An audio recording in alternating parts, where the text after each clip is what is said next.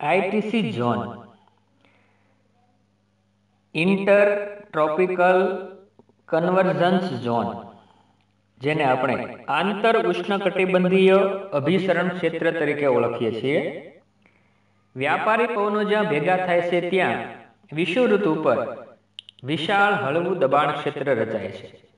તેને આંતર ઉષ્ણકટિબંધીય અભિસરણ ક્ષેત્ર તરીકે ઓળખવામાં આવે છે.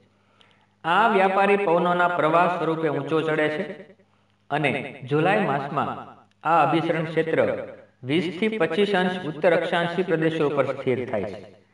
ભારતમાં તે ગંગાના મેદાન ઉપર કેન્દ્રિત થાય છે. તેને લીધે અહીં રચાતા હળવા દબાણ ક્ષેત્રને લીધે દક્ષિણ ગોળાર્ધના મહાસાગરો ઉપર ઉદ્ભવેલા આ પવનો ઉત્તર તરફ વાય છે અને તેના લીધે ભારતના કેટલાક ભાગમાં વરસાદ પડે છે.